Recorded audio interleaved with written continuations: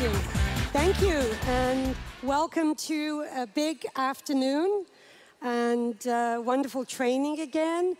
I am very, very honored to be here with you. Ni hao. And, you know, it's just an amazing city and an amazing weekend. Let me share a little bit about the foundation and why it should matter to you. The WorldVentures Foundation was created to allow you the opportunity to travel the world and make a difference. And just like we did this weekend, on Friday, yesterday, we made a difference in Singapore. It is our intention to always leave a city better than we found it. I don't know any other organization that thinks that way, that believes that that's an important mission in their organization. And we also do volunteers, and we do fundraising for our partners around the world. So we'll talk about that a little bit in a minute. But first, I want to talk about Journey to 100. Journey to 100 was inspired by the 10th anniversary. So who was at United in Orlando? So we talked about that a lot there. It was a great, great weekend. And it was the intention to complete our 100th Echo Bottle School in Guatemala by the end of this year. And I have to tell you, because of this market, because of you here, we were able to fundraise to achieve that goal within 60 days. And you made it happen. You set the pace, and you made it happen. So thank you, everybody that helped there.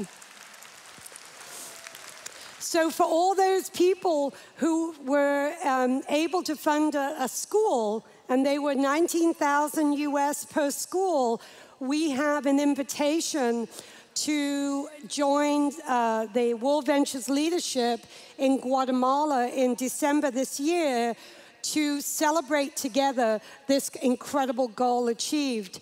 And if anybody still would like to help us build more bottle schools, you're welcome to come talk to us at our booth, and we'd love to talk to you too. So let's talk about, you saw what we've done in 2015. Thank you for everybody that's been on the volunteer and helped us. They were extraordinary experiences, and I think changing the lives of children is a very worthy, worthy cause. So let's talk about what's coming up this year.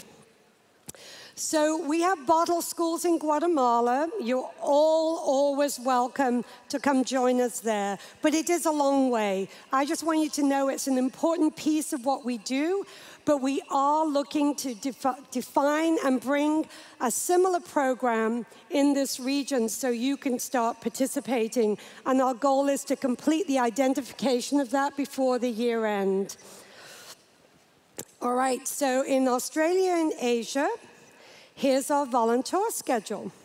So Fiji, we're going to Fiji. This is available for booking on the dreamtrips.com or the app. I was there last week. We met the orphanage that you'll be working at, and the children. There's a lot of special needs children. The orphanage is in disrepair from Hurricane Winston, and you will be able to go there and make a difference. So please consider that one and bring your team. And then Bali, we go often to Bali. Who's been to the Bali volunteer? Yeah, there's people to ask about it. It's a pretty extraordinary. The orphanage is amazing. Then we're going into Malaysia again. So who's been helping us in Malaysia so far? It's a little far to come maybe. But anyway, we're going back. We have, this is in Kota Kinabalu. And then Beijing, we're going twice. And we're working with Hands-On Network there, doing projects near Beijing. And then we have Shanghai and Shenzhen. So we believe these are opportunities for you to experience what happens when you take a vacation with a purpose. and you make a difference in children's lives when you're visiting an area. So you get to see the culture, but most importantly, you get to build relationships with the children and organizations that we value and we think will make a difference in your life, not just the children's lives. So please take a look. Please come join us. We'd love to have you. Now we have Blessed Homes. Who's been to Blessed Homes with us? There should be a lot of you. This will be our 5th visit there. This is a wonderful place in Mae Sot, Thailand. And we go to Chiang Mai also. But the home is amazing. There's a young man there, and he has 138 children he has rescued from the war in Myanmar. And they're really an extraordinary organization. And for those who know Dave and Yvette Uloa, who is if they know of them as trainers, I'm not sure they've been here, they probably have. They're leading the tour to Nepal. So you will have the opportunity to spend a week with 2 of the top trainers in the world on that volunteer. So we'd love to have you join you there. As far as I know, there's 3 rooms left. So if you're at all interested, please consider it. I'm going to go too, so we're going to have an extraordinary week.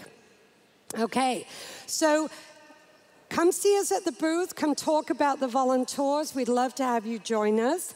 And now I'd like to talk about our newest member of the WorldVentures Foundation, Yvonne Siow. Yvonne is headquartered here in Singapore. So she will be here to work with you directly on all things volunteer. And I'm going to ask you to I'm bringing her onto stage, but I'm going to ask you to give her a very warm welcome because she's here to help serve you because it's so difficult for me to keep coming from all over the world here, and I want her to have the best time here. So please welcome Yvonne. Thank you, Gwyneth. Thank you, everyone. Thank you, and welcome to my country, Singapore. Please have a seat. In fact, it's been really quite an amazing journey, to join this really wonderful organization, and I've started since February this year. So in fact, it's really the first time that I'm meeting most of you. So before I go into, all my introduction, I'd like to spend some time to get to know you, okay, if you don't mind? Okay, can I just maybe start by asking a couple of questions? Who has done some charity work in your life before? Can you raise up one hand? Some kind of charity work before. That's right? Okay, good. Now, if you have been given an opportunity, would you like to do more volunteering work? Can I have both hands? 如果你有机会，你愿意参加多一点公益活动的吗？请把双手举起来。Look around you guys. Look around how global an organization we are. Every one of you, I don't see any hands down. I don't see anybody telling me that they don't want to volunteer and make a difference in the kids' life. Okay, every one of you have such a big heart to serve. In fact, yesterday, I was with a couple of you going to Lighthouse. It's a special school for the hearing impaired and visual impaired. So a lot of you, under the hot sun, humidity, sweaty condition, did so much work for the school. You roll up your sleeves, you painted the place, you make it look really nice and shiny. And on Monday, when the kids go back to school, they are really going to feel that difference that you have made. And I want to honor a few of you. Thank you. Michelle. Michelle was one of the volunteers. And when she came on board with us yesterday, she had a ear infection. She couldn't hear. 90% of her ear was swollen. But then I asked her, why are you here? It's hot. Why don't you rest at home? So she just gave me that look, and that look told me everything. She's there to serve. Irregardless of the condition, the discomfort that she feels, it doesn't matter. Because whatever she did yesterday morning did a lot of impact, and it helped the children. So Michelle, thank you. So of course, there are so many wonderful guys who did a lot more. So rather than me telling you, I'm going to show you the video. Enjoy. Video, please.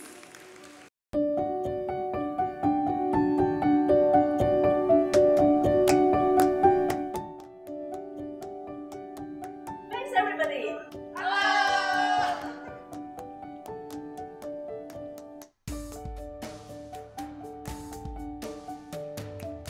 Hi guys, my name is Angelo, coming to you from Singapore. This is 2 days before Momentum that's taking place this weekend.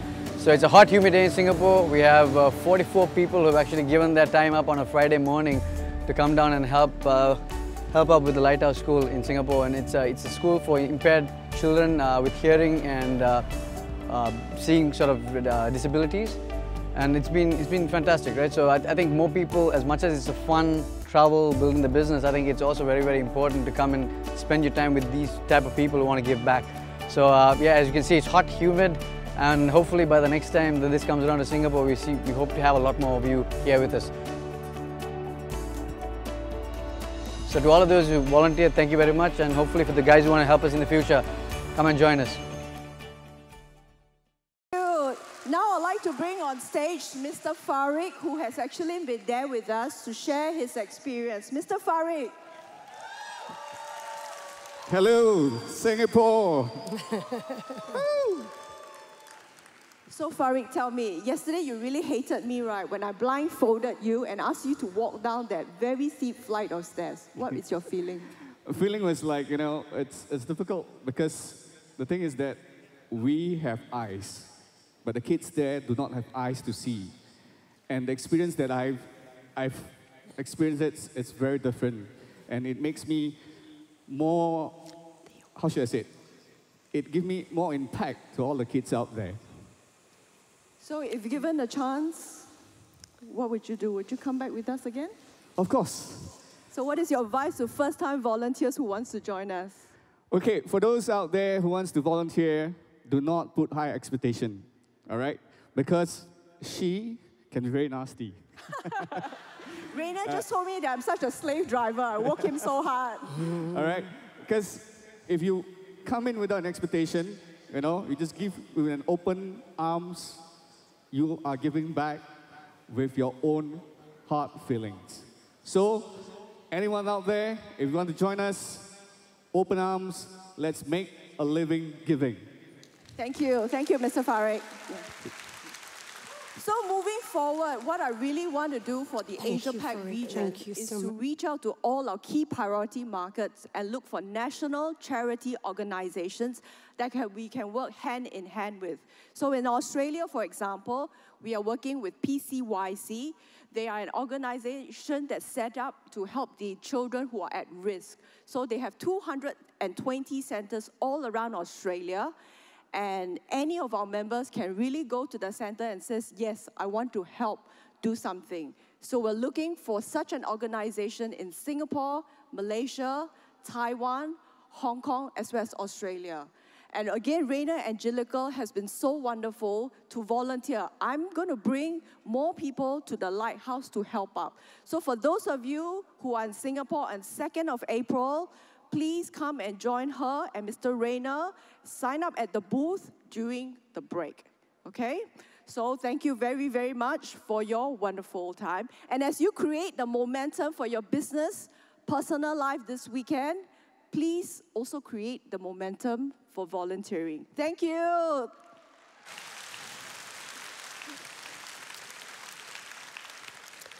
So, and sadly, this beautiful woman can't be here today. Sadly for us, for her, it's extraordinary because she is traveling, I think she's in Iceland, having an extraordinary experience there.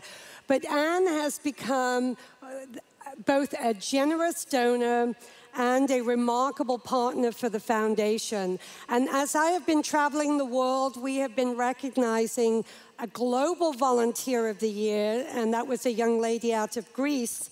And then in Africa, Australia, and now here, we have Anne. So when she returns, she will have received this award, which is called our Joy Award, and it recognizes Anne for her generosity of time and treasure. So, you know, I'm sorry she's not here to receive it, but we're very happy. So just give a round of applause because she will see the video. Thank you, Anne. Thank you, Anne. There, so we have a picture with me, a little odd, but there we go, you know. So I want to tell you a story, and I'd like to, you know, kind of wrap it up with this.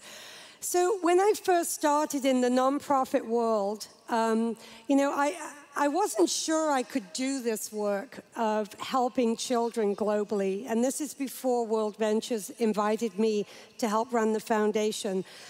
I was, you know, an English word is daunted by the scale of need in the world.